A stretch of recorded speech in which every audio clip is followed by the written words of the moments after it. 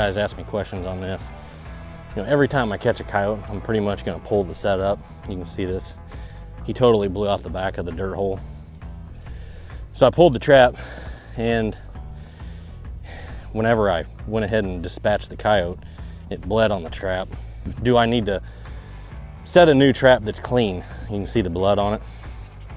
And my answer to that is, you know, if you've got them, if you have the chance to be able to put a new trap in there, go ahead and pull this and take it back to the house and clean it up.